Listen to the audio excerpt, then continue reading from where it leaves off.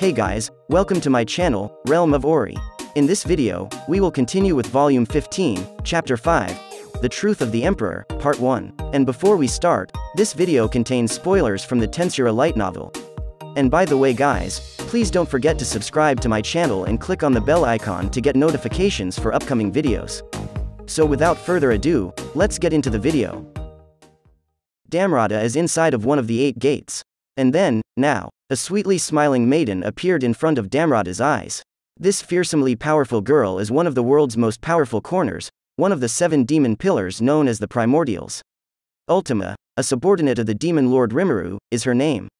Not only to make the Primordial his own men, but also to strengthen them. Ahaha, did you notice that? Yes, Lord Rimuru has given us power, and we are presently in excellent condition. Granting power to a primordial was not something that an ordinary demon lord could accomplish, despite what one might anticipate. Even Guy Crimson and his men, the primordials, did not evolve. With this perspective, it's easy to see how unusual demon lord Rimuru's actions were. Damrada, on the other hand, had no intention of losing. To keep the bargain with Rudra, it was important to fight all out against this demon known as Ultima. I don't always select the most sensible option, even if it's a difficult one, as long as the end result fulfills my goal. Damrada's agony was over. Damrada posed fearlessly even after watching Ultima, who had exhibited incredible strength. Well, I guess it's time for a fight. It's entirely normal. I will make my strength known to you as His Majesty's knight. That sounds exciting, so let's get started. The struggle between the rank 2 Damrada's single-digit sequence and the Pain Lord Ultima begins. Ultima let out a short snort and looked at Damrada. Damrada felt the enormous force of being human and stood out even amid the saints. The uninterrupted stance gave the impression that victory would have been unattainable without evolution. Isn't it the same one? It appears to be on par with Hinata's. That individual appears to be a natural opponent of a magical creature, and he gives the impression of exclusively refining his talents in person-to-person communication. This type is extremely difficult to identify.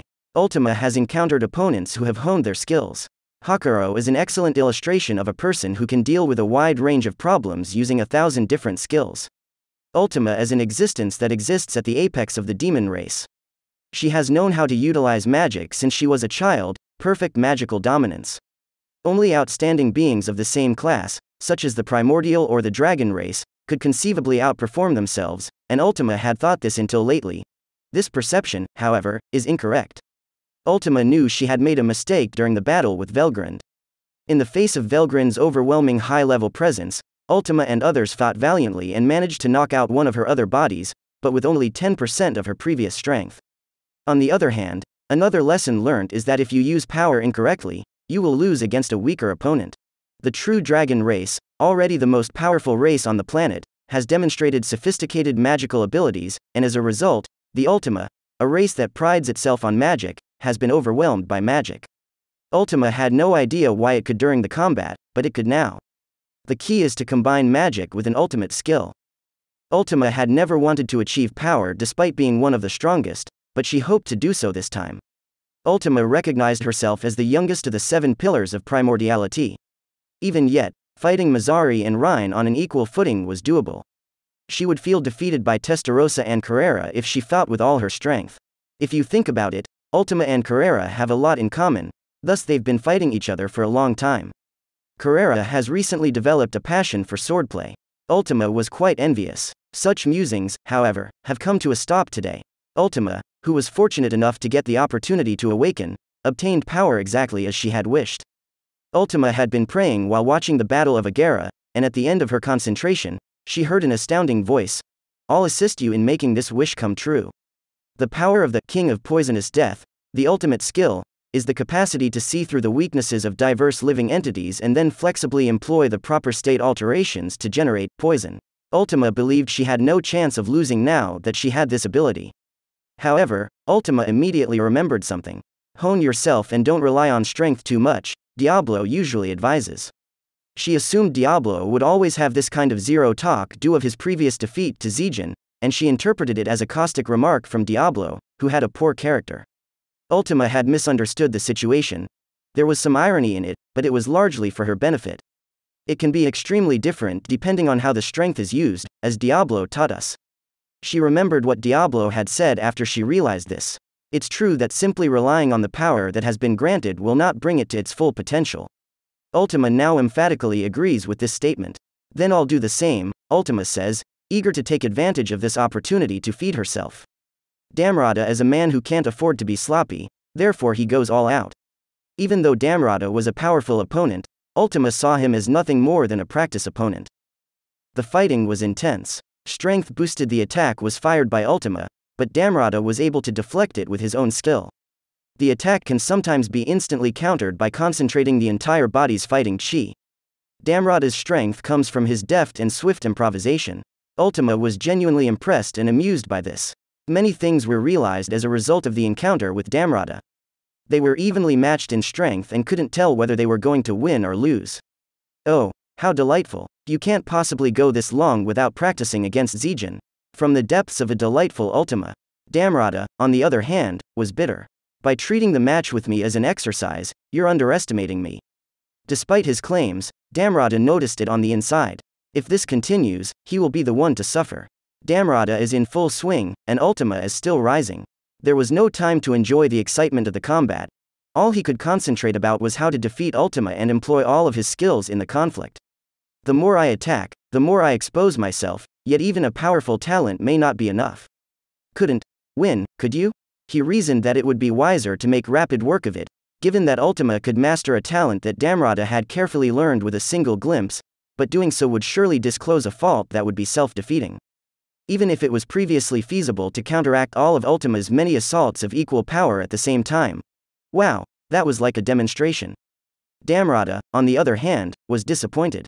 Damrada had become desperate. Ultima appeared to be absorbing water from the dry sand, and she was clearly expanding. Damrada had never considered the primordial, since it was so terrifying. To the untrained eye, the two appear to be evenly balanced. This balance, however, will soon break down, and as long as one side continues to develop, the scales will eventually tip in favor of the other. At a depressing reality, the moment has arrived. Aha! We're almost there. Ultima's aura altered abruptly, indicating that she had been saving her last strength in order to steal Damrada's abilities. Ultima spread 6 pairs of wings behind her, featherless as bat wings, smooth and sensuous with a lavender light, no longer maintaining strength. Here we go. Following Ultima's declaration, the 12 wings moved in unison, morphing into various shapes and aimed for Damrada to unleash the strike. Thin as a razor, sharp like a steel needle, gathered into fist-like bits, flexible and shifting wings. Damrada was blown away the minute he made contact with the fist-like wings, and the strength contained therein was unprecedented, a strong force that Damrada could not fight. Ah, this is a fantastic appearance. Little girl, don't underestimate others. The power is incredible, but I'm not going to be hit. Damrada continued to hold his breath, concentrated on avoiding the attack. One of the wings threaded Damrada's legs, and while it appeared that Damrada didn't have a chance to avoid it, it was actually a Damrada ploy.